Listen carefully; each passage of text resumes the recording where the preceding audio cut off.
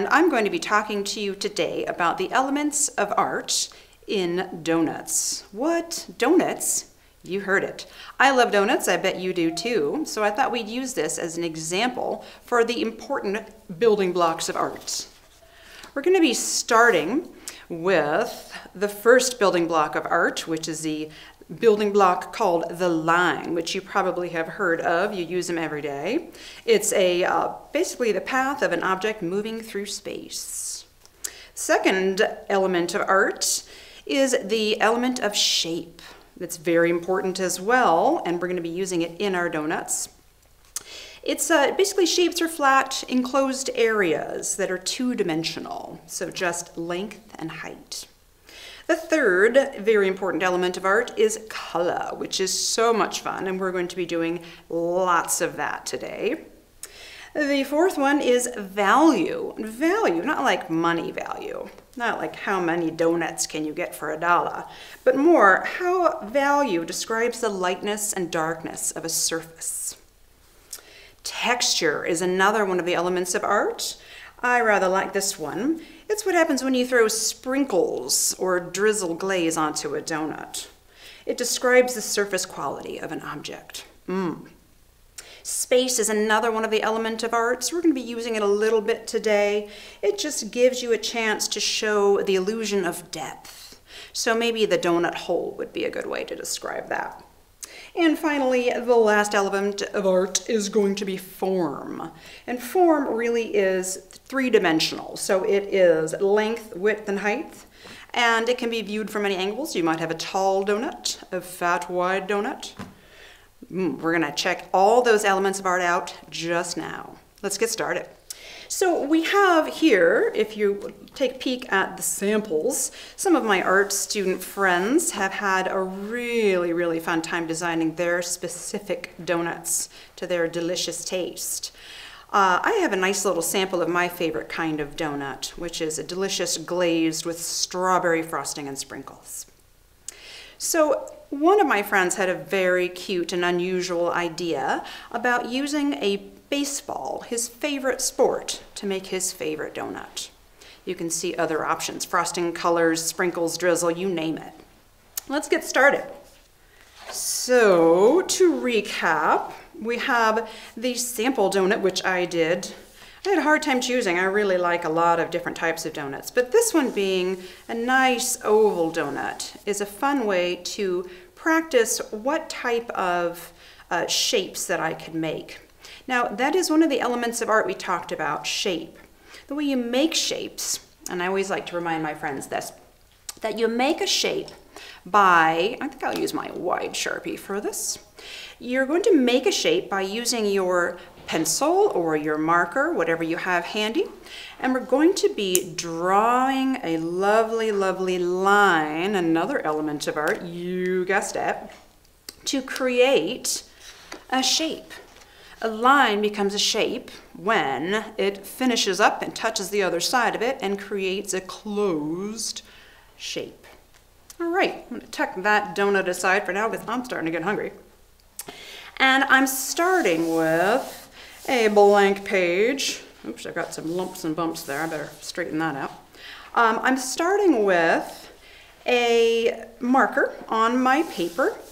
You may have a different type of paper. I'm using one that has a spiral bound on one side. You could use a standard piece of paper as well, whatever you have handy. And the first thing I like to do before I start drawing is I kind of pay attention to my body and figure out how am I comfortable? Do I feel like I need to stretch, wiggle my neck a little bit? Whatever it is to help make you feel happy and comfortable. This is all about you today, you and the donuts. All right, so I'm going to take my Sharpie marker and I'm going to kind of practice air draw to try and start with the very first step, which is drawing an oval in the center of the paper. Do you notice that I've turned my paper in the horizontal position? That's going to help because I want to fill up as much room in the paper as I can with this big donut. All right, so I have basically I have the first thing I know I need to do is make an oval in the middle. What's the middle? find with your finger a little kind of center spot between the top and the bottom, the side and the side. This is a rectangle, so you can get as close as you want. It doesn't have to be perfect. And I'm going to start, the way I feel comfortable drawing is just by dragging my pen around the surface carefully. Ooh, that's not too bad. Just something like that. All right. The next step with that line that I created to make a closed oval shape, more elements of art, I'm pretty excited. I'm going to make another oval just like that one, but a baby oval, because I'm now making the donut hole. The best part of the donut, if you ask me. So I'm going to be dragging my pen around again. If I need to practice or air draw a little bit, that's okay. And you know what? Sharpies are pretty permanent, so do your best. And if you goof up, just keep going. I know it's hard, but you can do it. Okay, so we drew a second shape, which is an oval, and then now we're going to draw a line. The line that we're going to draw, remember, it's not a closed shape, it's just going to be one little line, and it's kind of like an arc or a curve that's going to match that top of that oval that I just drew, and it looks like this. Almost like a little eyeball in an eye, if you can imagine that. Sometimes that helps my friends envision it. So we're really getting cracking on this. I feel like maybe we need something. This is kind of a boring donut. So right now I'm going to throw in here something kind of a wiggly fun line. And get ready, because it's going to look good. Oh my gosh, look at that. That is a wiggly wavy line, one of the elements of art. And that is now my frosting line. That's the edge of my frosting. Donut underneath, oh, looking delicious. So I now remember there are some of the other elements of art that I wanted to use. I'm not going to have to use all of them today if I don't feel like it. But one of the ones that I wanted to talk about was texture. Now, texture being delicious sprinkles in this case. We do have some texture with the frosting against the base of the, or the pretty yumminess of the donut. I can almost smell it now. Now, it's kind of funny. You have choices. It was shapes and sprinkles. You don't have to go with typical sprinkle shapes. You could do them, but you don't have to. You could do hearts, you could do stars, you could do something as fun as little circles or spirals or whatever you want. I'm going to do some classic kind of curvy ovals. Little lumpy bumpies that are going to look a bit like sprinkles. Now, and I'm not going to clump all the sprinkles together in one spot because, boy, these don't look perfect. Good thing I'm not aiming for that, huh? I have to remind myself that sometimes because it tends to be a thing that I do. Maybe you do it too. Oh, nice, I'm liking this. So I've got some sprinkles. Sometimes I was drawing ovals when I was doing this, and it kind of looked like sesame seeds, and I thought, no, we're not making a bagel. It's a whole other drawing lesson, right? So here's some sprinkles. I'm not going to spend too long on it because you got to have the right amount of sprinkles, and you got to stop. All right, so we have some texture. We have, let's see, what other element of art did I mention that I haven't covered yet? Perhaps we need to do some shading. I think that would be fun. Now shading, I'm doing this with a marker because I really want you to see it at home. But you can draw this straight away with a colored pencil like I did. Here it is now. So I'm thinking about the shading. I remembered that I really liked how it looked when I took my pen and I shaded. This is where you're gonna wanna be careful. And turn your paper if you need to, turn your pen if you need to. Do whatever you need to do just to get the right position. Now, something interesting happens to the depth and the volume. I don't mean like, noisy. I mean, giving it the look that there's something inside. There's a hole inside of the donut.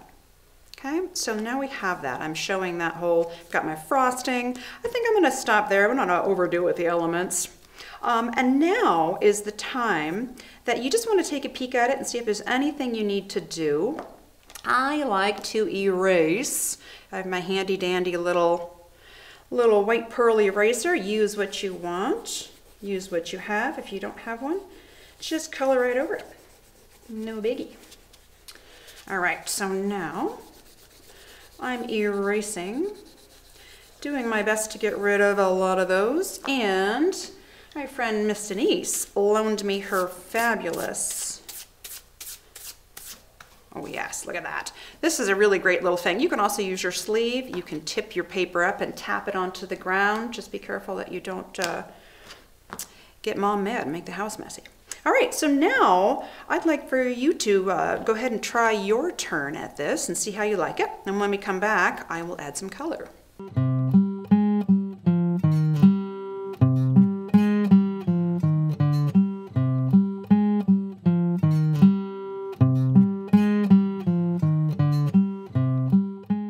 All right, we're back. And I'm excited now because I'm thinking about doing a different frosting color. For the first donut that I drew, that you're seeing here, I did some kind of confetti sprinkles on a blueberry glaze. This time I'm looking at my colored pencils and I'm thinking about something different. Now, I know that I don't think I'd like to eat a green donut, but perhaps a red donut or a purple donut. You can tell I like the blue because it's a lot shorter than the rest of them.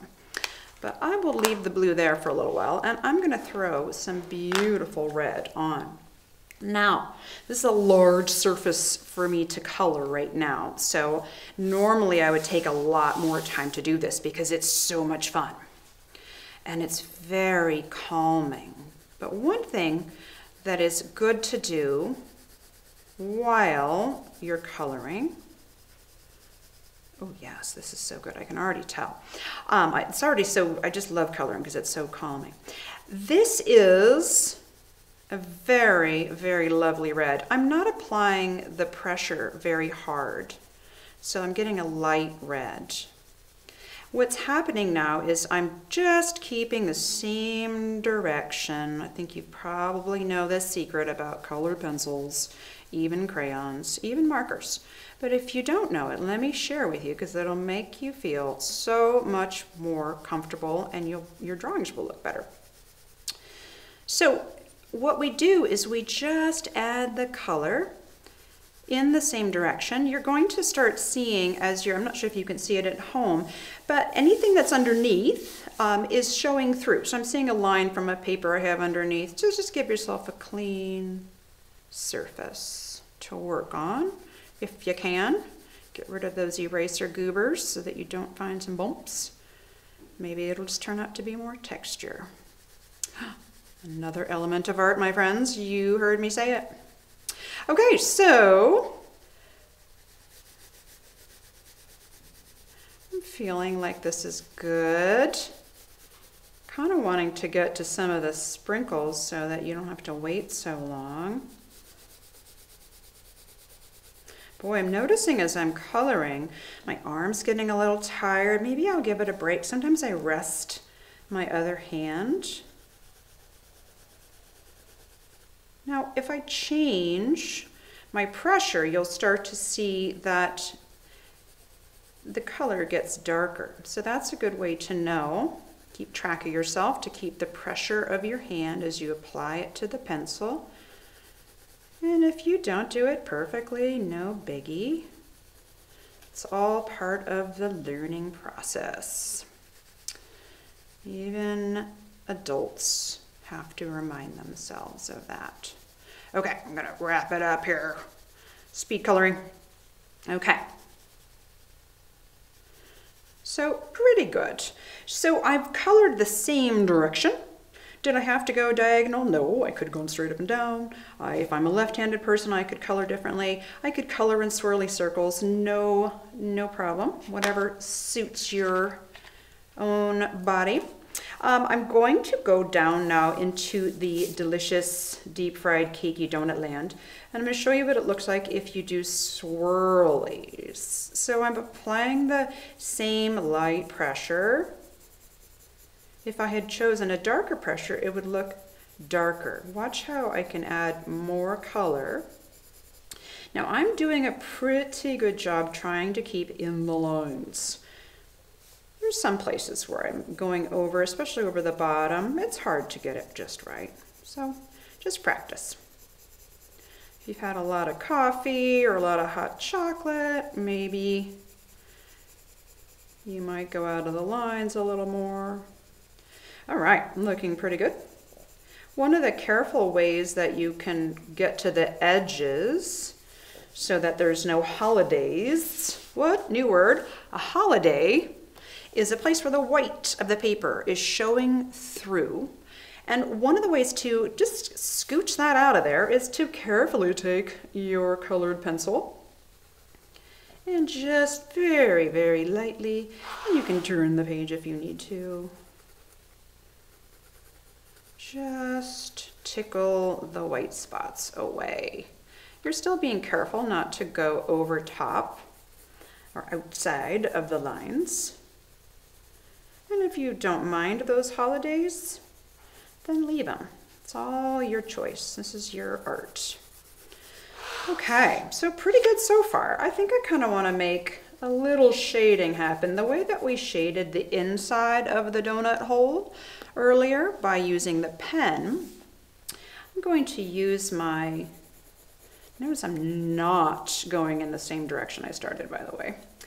I'm going to use my colored pencil a little bit more firmly, going in the opposite direction to kind of cross-hatch. Cross-hatching is when your lines go one way and another way so that you see less lines and more just smooth color. So yeah, it's really fun. You can actually do that with the frosting as well. I'll just show you a little example of that. You can make it look like the little sprinkles or whatever it is you've drawn in there. Like they're having volume, which is another one of the elements of art to think about. Okay, so it looks a little bit like they're casting a shadow on that delicious frosting. And you could make your frosting 2 colors. You can add purple, you can add whatever you want, you can darken it. That would be great.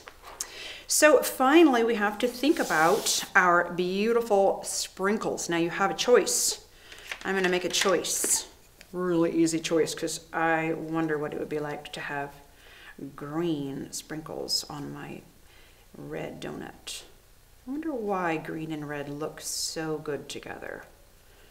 Why do they? Think about a certain holiday, you know, that has a lot of green and red in it. You know the one I'm talking about. That is because those are complementary colors. They're across from each other on the color wheel. Color wheel, such a cool thing. I feel like sometimes you just want to have quiet time. So I'm going to be quiet while I color.